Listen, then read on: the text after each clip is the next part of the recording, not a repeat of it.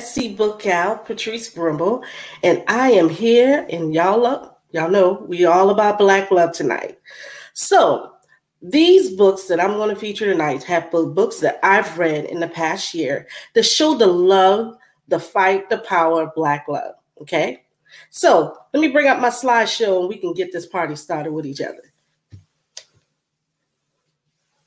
So, again, we're all about Black love tonight. It's just something about African American love. We've been so many years of fighting each other to now see couples holding hands and just talking and conversing and sending music to each other, getting those good morning texts and them good night texts. Y'all, that is just so beautiful in my eyesight, okay? So, my next slide, people ask me, what makes